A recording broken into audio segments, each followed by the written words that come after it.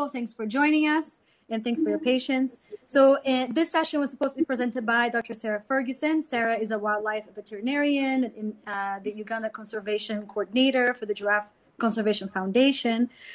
Sarah coordinates GCF's giraffes conservation activities across Uganda. And unfortunately, Sarah is stuck in the field in Chad with limited internet. So Julian will be here and will present on her behalf. Julian is co-director, co-founder of the Giraffe Conservation Foundation. Julian coordinates all giraffe conservation efforts. Like, that's a lot. That's a lot of work for you, Julian. I'm so proud. He is the founder and co-chair of the IUCN SSC Giraffe and Okapi Specialist Group, the conservation advisor for the EAZA Giraffe EEP, and has 20 years of experience in species and habitat ecology, conservation, and land management. Julian holds a PhD in biological science from the University of Sydney, Australia, based on his initial work in Namibia and the ecology of the desert-dwelling giraffe in Namibia's northwest. Now, that's a lot. In this session, he's going to be talking about groundbreaking work in Uganda to secure a future for Nubian giraffes. We learned before there's different types, using a holistic approach that involves local partnering with communities and working within conservation. Thanks for being here today, Julian. Thanks, Luciana. That's absolutely brilliant to be here. G'day, everyone. It's exciting to have you guys all with us online. As Steph and Arthur have already talked you through a whole host of stuff, I get to do the exciting stuff and talk about what Sarah does and her team on the ground in Uganda. So to the next slide there, James.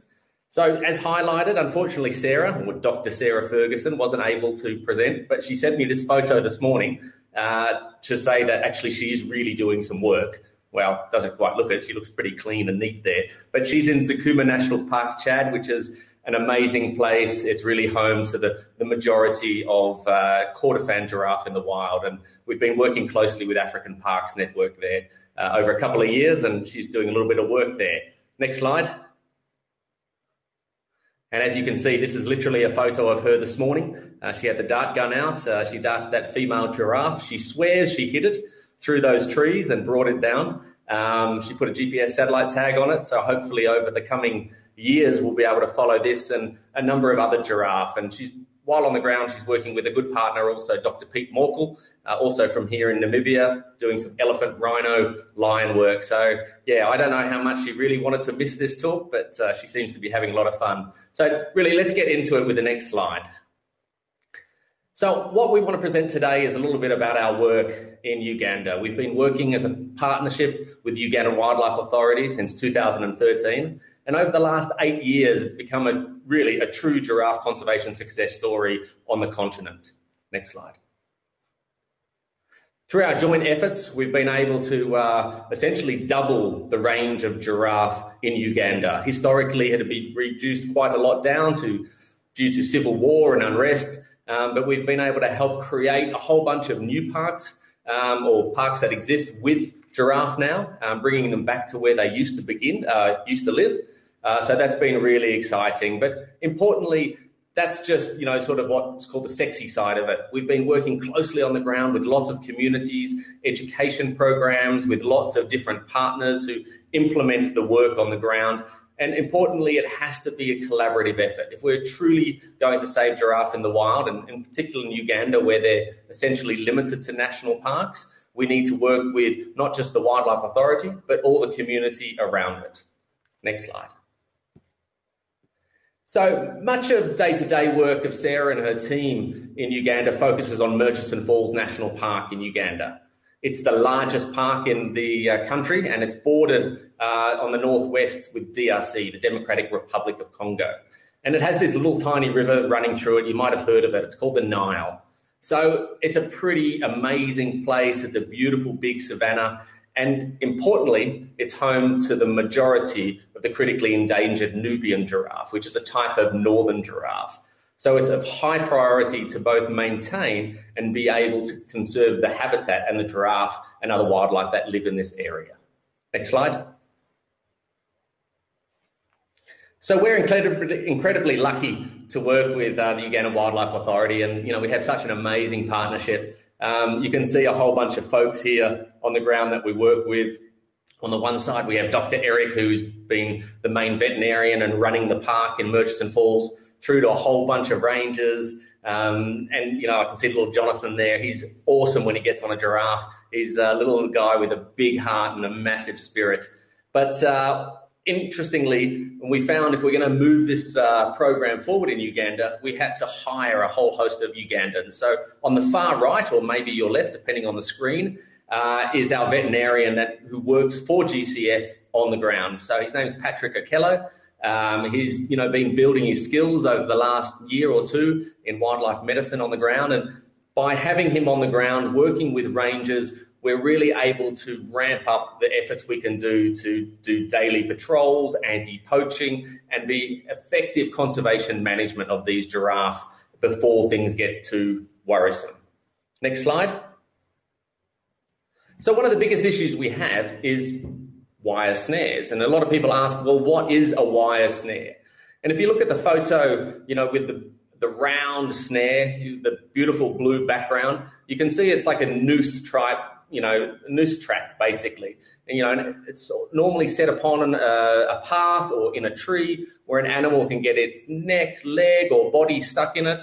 And unfortunately, this can then tighten around the body part, and it can lead to strangulation of that body part, which of course can lead to potential death. And these are set by poachers who live often around it. We've got, as we said, DRC next door, but there's a lot of communities who are struggling, and obviously there's a lot of animals out there that look like food. So it's not great, it's not nice, but it's pretty easy to set because it's just a piece of wire, and these wires are often picked up from disused tires on the side of the road. Yeah, it's amazing. In your tires that you drive your cars, there's actually wire that makes these wire snares. Snares come from bike cables or fencing wire or winch cables. So they're pretty cheap and easy to make. They're lightweight.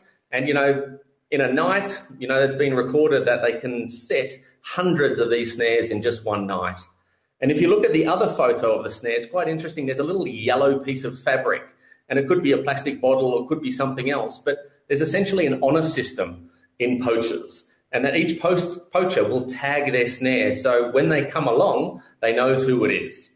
So it's pretty sad, but it's simple and it's an organised system, and it's something we're trying to work at to both prevent when it happens, but also now looking at before it happens. Next slide. We do a bunch of anti-poaching work on the ground and look for these snares before it actually entraps those animals. And you can see in the back of these, I don't know, you can call it a bucky, a ute, a truck, whatever you want to call it. There's loads of these snares out there. And so once we see them out in the field, when we're doing these sweeps with the Uganda Wildlife Authority, there's other partners like Snares to Wares out there. They also are helping collect these, bring them back into one place that obviously stop the animals from getting, snared or entrapped, and, take them out of the environment. We put them in a big location. I think that's probably the next slide.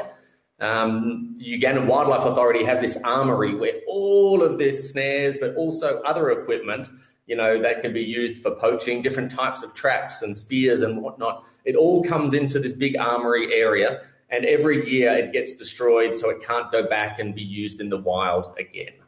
Next slide. So, despite, our teams being out in the park and we're regularly trying to find these animals before they're being snared, or find the snares as well, unfortunately the poachers, are doing a good job in finding animals. That's sad, but, the target is actually not giraffe. It's mostly smaller antelope like Ugandan cob or hartebeest, looking for bushmeat for substance. But unfortunately, they're also indiscriminate. They're killing and they entrap any animal that walks through them. So if you just press the slide button again there, James, if you look right down the bottom there, there's actually a snare around the left back leg of this animal. So unfortunately, most animals are not strong enough to be able to break it, but giraffe are. And because these snares are anchored to a tree or a large log. But this big adult male giraffe obviously walked away from it. And this is where obviously our team, the GCF and the Uganda Wildlife Authority mobile veterinary team, come in. We drive around, we locate these animals, and we're rescuing them in the field before it's too late. Team responds also to lots of reports that come in. So this is a great photo. So when we find a giraffe, what do? We have to have veterinarians. They use a drug, a really potent drug, what's called an opioid, or it's called M99, or etorphine is the drug, and they go in and they dart the giraffe, and once the giraffe gets a little bit shaky, they run around with ropes and they bring that giraffe down to the ground. It doesn't look so great, but it's the best and safest method for the giraffe to trip them safely on the ground, and it allows the giraffe to fall and also get our team on top of it. You'll see the next slide. And then our team can hold the giraffe down safely and start working on the animal. And you can see it's got a blindfold on, it's got earplugs in its ear, so it's as calm as possible as it can be. A reversal drug is in there, and then they start to take off the snare. So once it's on the ground, we can start immediately working on it. It's safe, it's restrained, and importantly, people are safe as well. Next slide. So we use a pair of bolt cutters. It's normally the easiest way, or it could be some shears. We lift up the actual snare, we cut it. We can use a special hook as well if we've got one. It's important so we're not trying to damage the skin or the wound anymore. You can see that this example here is actually quite a good one. We got to this giraffe before the snare caused too many problems. Next slide. So once we have the giraffe down, you can see the line around the leg there. That's where the snare has come off. Now our team go in, they scrub with an antibiotic wash, put in a long-lasting antibiotic injection to stop any inflammation. And all of this is also to help pain that the giraffe may be having. So there's no doubt we're kept very busy once we've got the giraffe down to make it safe before we want to get it back up again. Next slide. So once we've removed the wire and we've cleaned the wound, we want to take off the head fold, what's it called, harness, to make sure that the animal he took a bit of time. He's a big lad, and there's no doubt it's a little bit harder for him to get up. But you want also for them to do it in their own time and do it safely. So this bull, if we see the next slide, he got up. You can see the photo on the left. And then he started to walk off. And it's quite nice when they look back on you. It's one of those things Sarah always says, it's one of the greatest feelings that as she gets up, Giraffe looks back, kind of a thank you. Maybe it's a little confused about the whole situation, and then off it goes into the wilderness. And it's one of the most amazing feelings. And, to have your hands on the giraffe and be able to make, true conservation actions directly is awesome. Next slide. So while we mainly focus on giraffe, that's obviously the Giraffe Conservation Foundation, there's a number of other animals unfortunately snared at the same time. And, we are not indiscriminate. We're there to help any and every animal that we can in the park. And this ranges from this hartebeest here. If you look at the next slide, it could be a lion, and then the next slide, or an elephant. So in the park, there is lots of different animals that unfortunately are getting affected, but we feel that over the last couple of years of running this program collaboratively, we've been able to save hundreds and hundreds of lives. And this is really an amazing feeling, especially, as I mentioned earlier, that the majority of the critically endangered Nubian giraffe live inside Murchison Falls National Park. Next slide. So, this is a great infographic. It's a little bit outdated, but it shows in 2019-20 what we did and who our team was. So you can see that, we had a number of team members on the ground. This is together with Uganda Wildlife Authority.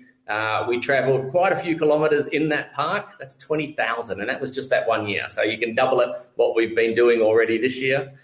We removed 649 snares from the wild, and now we can almost triple that, what we've actually taken directly out of the wild, and that's really awesome. But I think one of the most exciting things is that today, we are now over 300 animals that we have saved, and that includes specifically 186 giraffe that we've been able to desnare.